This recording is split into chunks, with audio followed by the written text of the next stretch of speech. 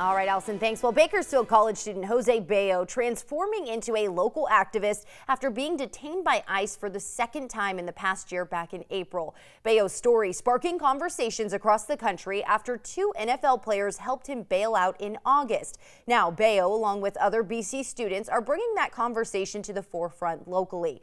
23 ABC's Emma Lockhart has more on the social justice forum set to take place at Bakersfield College on Tuesday and how you can get involved. Emma? Jess, organizers of the first Dear America Social Justice Conversation Conference tell me the event aims at creating a diverse not only about immigration, but other social issues as well. Bello spearheading the event following injustices he says he faced after being detained by ICE hours after he recited a poem at the Truth Act Forum, a poem where he criticized Trump-era immigration policies. We want to feel safe whether we're brown, Asian, or black. We don't want your jobs. We don't want your money. We're here to work hard, pay taxes, and study. Those are the words of undocumented immigrant and Bakersfield College student Jose Bello, words from a poem he recited at the Truth Act Forum, hosted by KCSO in April. 36 hours later, he was detained by ICE for the second time this year. The move sparking outrage from some, most notably Demario Davis of the New Orleans Saints and Josh Norman of the Washington Redskins, who helped post his $50,000 bond in August.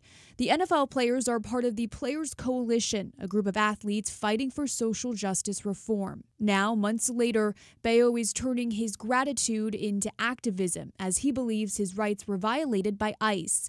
Bello, along with other BC students, are spearheading the first Dear America, a social justice conversation conference at Bakersfield College Tuesday. BC adjunct professor Ian Anderson helping those students lead the charge. It's important to use this kind of a platform to be able to bring those topics to light in a very low-key, casual kind of way. The idea of this is really a coffee conversation. Demario and Norman will be at the event speaking about how to improve social justice and racial equality. Part of the goal of having the NFL players there is to kind of show that anybody and everybody cares about this topic and that we want to bring people together to really just kind of address that. Anderson says the topic will go beyond just immigration, touching upon the injustices among the LGBTQ community, women, and African Americans. Bello hoping the first open discussion acts as a catalyst, sparking an even bigger conversation beyond the event. This is a really great opportunity for students and young people to get involved. We have an election year coming up, so